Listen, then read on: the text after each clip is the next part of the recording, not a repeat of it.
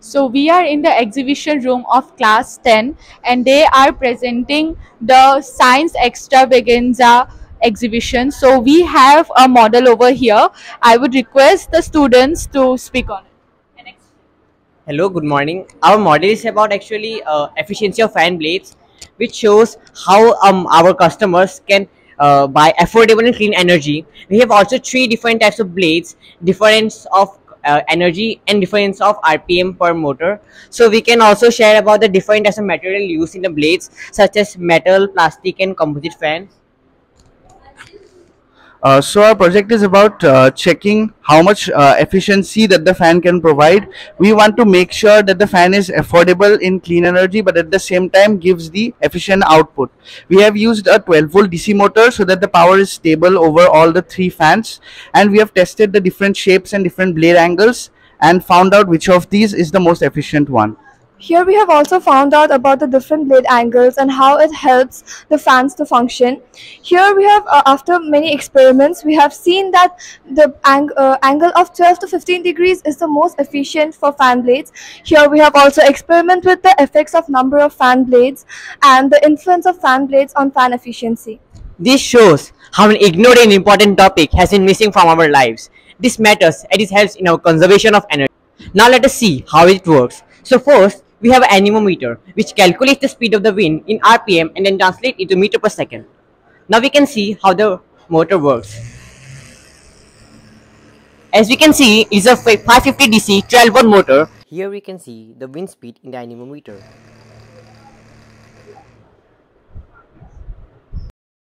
As we can see, the wind speed is 7.2 meter per second. Now we have a 3 thin fan blade.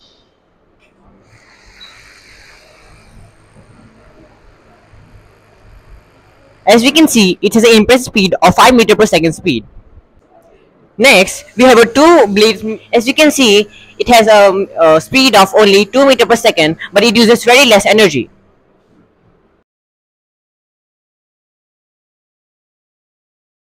Now we have a model made by the students of class 10B. It is on the emergency light circuit. I would like the students to explain it. Good morning, everyone. So the project we are discussing about today is emergency light circuit. So the main objective of this model is to provide electricity to the financially unstable people who cannot afford inverters since they are very costly nowadays. It is a very cost efficient model and it works within about 4,000 rupees, not beyond that. So first of all, coming to the main modules, it is the charging unit, it is the auto charging on-off, auto on-off emergency light and the step-up module. So first of all, we are going to discuss about this charging unit. So the AC power supply is being provided to the battery and it is being charged. And the red light here indicates that the battery is being charged. But keeping the safety and longevity of the battery in concern, we have attached a DC relay with it, which cuts off the power supply once it gets fully charged. Its highest index is 12.9 volt and not beyond that, or else it will get overcharged and might get burnt. But this emergency light will not glow since the AC power supply is being provided. But once the AC power supply goes off, our emergency light will glow. And this is a DC light which is not being used nowadays. So we have stepped it up to another level, that is AC bulbs, which are used nowadays in most of our homes. So the this AC circuit is being provided electricity by this battery, and we have stepped it up using an ATX transformer, 2 supercapacitors and 2 MOSFETs, which convert first of all they convert 12 volt DC pulse to 12 volt AC pulse, and then the ATX transformer converts 12 volt AC pulse to 220 volt half wave AC, and the 2 supercapacitors convert it into full wave AC and provide the adequate amount of voltage required for the AC bulb to glow. First of all, this is the output we have got after stepping it up, and we hope that this helps the people who cannot afford for inverters, and the main key features will be explained by him. Now I would like to explain the key features. We have not used integrated circuits available in the market. We have not used pre-assembled circuit boards. We have used zero PCBs, as you can see here. We have used zero PCBs and designed the circuit manually using separate components. This kind of model is done for the first time at the school level, since we are generating 220 volt very high working voltage using the world's smallest 12 volt lead acid battery with zero delay time in switching. So the futuristic exposure of this model is to commercialize it to a level so that it can help so that it can reach the wider public, and it benefits them. And that's all. Thank you.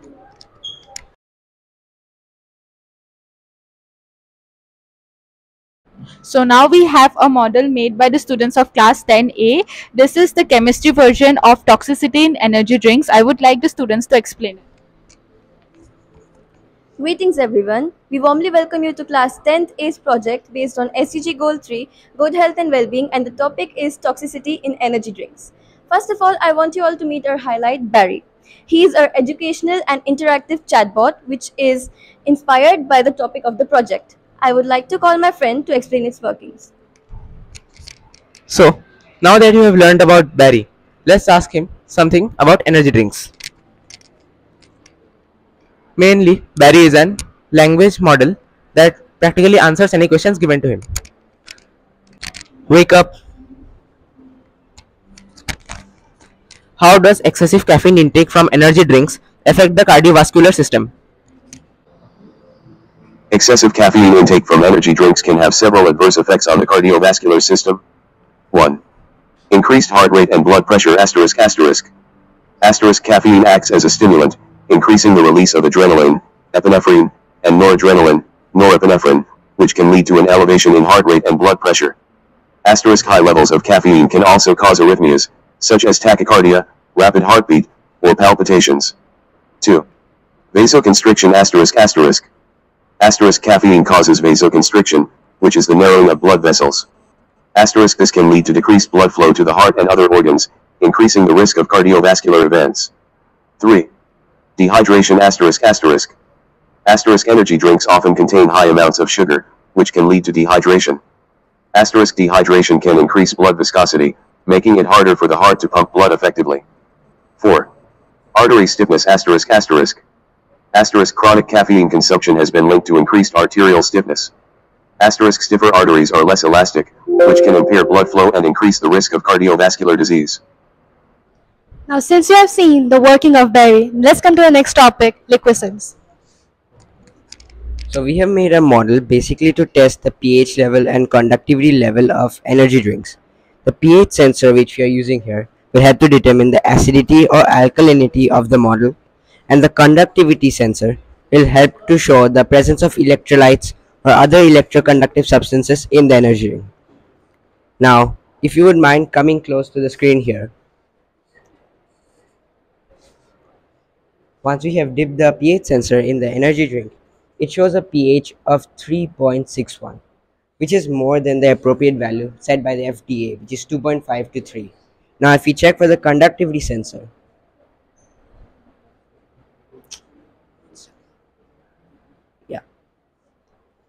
we get a value of 139, which is again more than the set value by the FDA.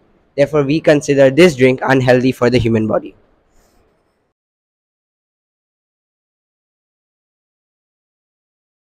Now we have a mathematical model made by the students of class 10D, and this model is based on the toxicity of energy drinks. I would like the students to explain it. So, good morning. So, today we are presenting a mathematical model on the toxicity of energy drinks. So, energy drinks, we consume energy drinks daily, but we actually do not know the toxicity. So, with this model, we will show the demographics of the age composition and the consumption of the toxic energy drinks. We have taken, for examples, Red Bull, Gatorade, Sting, and Monster. Talking about the model, Navneet will explain. Now I shall take you through the functioning of our model. We created this model based on the statistical analysis of energy drinks. Firstly, we have an estimated drink consumption over the last decade. So as we can see, it's on an increasing trend, which means that people are deviating from carbonated drinks towards energy drinks. Next up, we have energy drink consumption by various age groups. So here we can see that children and adolescents consume a lot more energy drinks than the other groups. And here we have the proportion of people, those who are actually healthy and avoid energy drinks. So here we can see that people between 26 to 35-year-olds tend to avoid a lot more energy drinks than the other groups.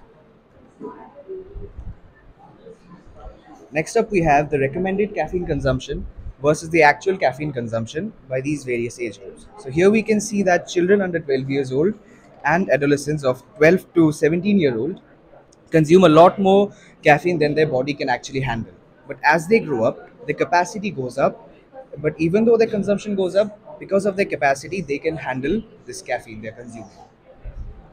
Lastly, we have the estimated sales of energy drinks over the last decade for these major brands.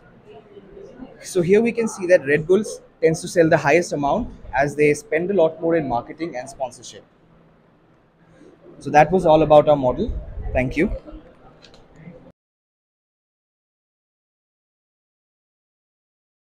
So now we have the students of class 10C displaying a project on determining whether ethanol burns clearly than gasoline. So I would like the students to explain it. So our project is to check whether the ethanol burns more clearly than gasoline.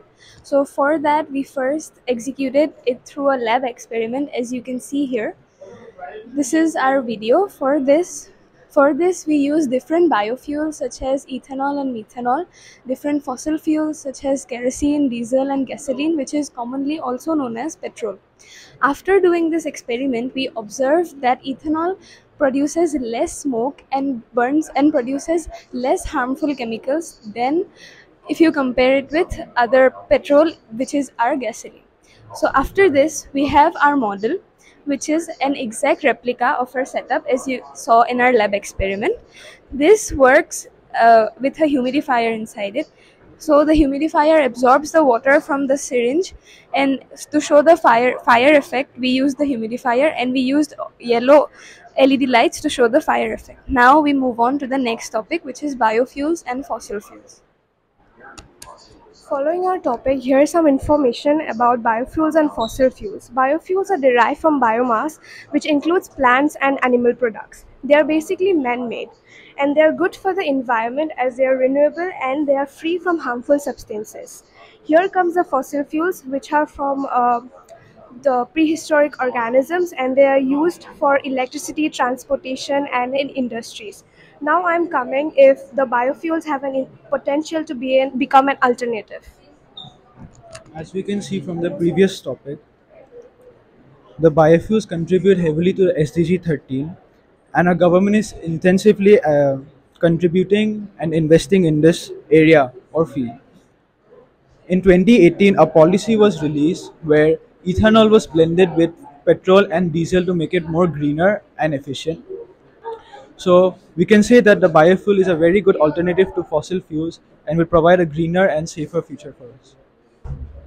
Thank you.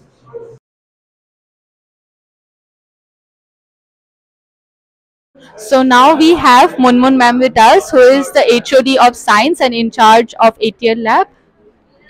Good morning. It's absolutely awesome being part of this beautiful extravaganza. So the class 10s, all the 10s, A, B, C, D has put up a wonderful show. Also in the ATL lab, we have a wonderful show. They have worked since during the summer months, and they have come out with all these beautiful projects that you see. And they have made us proud. Thank you, children. Each and every one of you all. I would like to thank you all. And the mentors. Thank you so much.